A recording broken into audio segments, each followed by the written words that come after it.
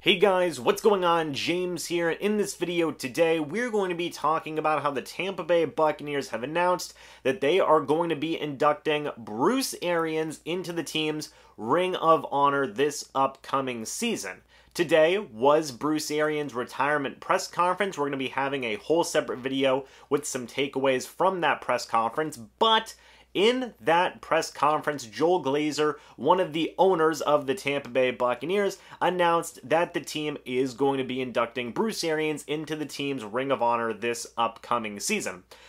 First thing I want to say is congratulations to Bruce Arians. For those of you who have been living under a rock the past 24 hours, Bruce Arians yesterday retired as head coach of the Tampa Bay Buccaneers. He transitioned into a role in the Bucs front office with Jason Light and his staff. He now has the role of a senior football consultant, and now he is going to be the newest member in the Bucs Ring of Honor, which in my opinion I feel is a good move by the Bucs organization. I think it's something that Bruce Arians has earned in his short time with the team as their head coach. And I know that that's going to be a point of contention for a lot of people to say Bruce Arians only had 3 years with the team and now he's in the Ring of Honor. That's way too short of time. What the heck is going on here? Ridiculous. But in my opinion, the 3 years that Bruce Arians had with the team were great. In year number 1, sure, he did go 7-9,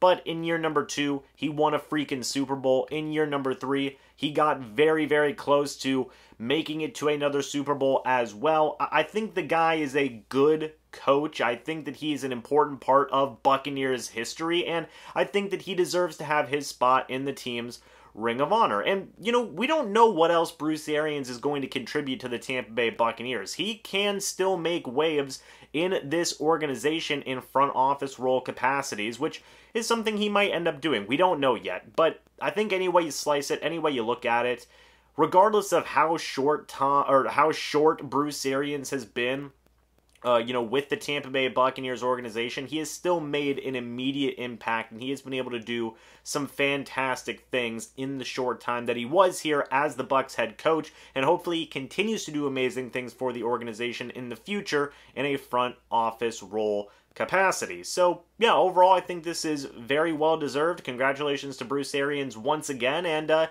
yeah, can't wait to watch the induction ceremony. The induction ceremony.